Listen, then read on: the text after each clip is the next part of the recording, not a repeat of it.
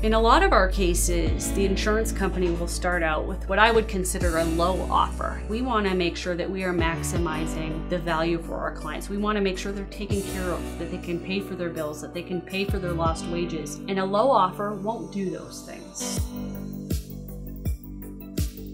My son and I were in a bad accident, and I ended up in the ICU. The immediate goal of this particular case was not only investigating and ensuring that we had all of the evidence that we needed to be able to proceed, but also we needed to make sure that Toni and her son were taken care of. They had a lot of medical expenses that were coming down the pipes, and we knew that they didn't have adequate coverage to assist them with that, so we wanted to make sure to navigate both of those processes at the same time. My husband dealt with Miranda, personally, and she was amazing. Not only was she a good attorney, she was very compassionate.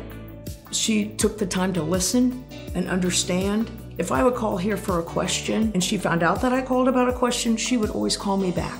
If she was in court, she would call us after hours.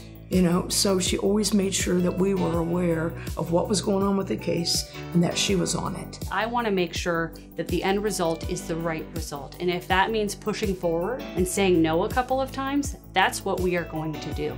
At the end of the day, we were able to successfully settle, but that involved a lot of hard work and not a lot of compromise. So when we're dealing with insurance companies, we will say no, we will file suit, and we will fight. Me being me and being a nurse, I wanted to be in charge of everything. She put an ease in me to where I could let her do it for me. She gave me that real peace, that peace of mind of knowing that she was going to handle it. So when you're receiving calls from the insurance company, when you're getting letters from your health insurance, and when you're getting medical bills, it can be super overwhelming and very stressful. We're able to package all of that stuff up for them, take it away from them so that they can ultimately focus on themselves and their family, which is where their focus needs to be. If it gets to the point where you need to see a lawyer, this is the one you want to go to.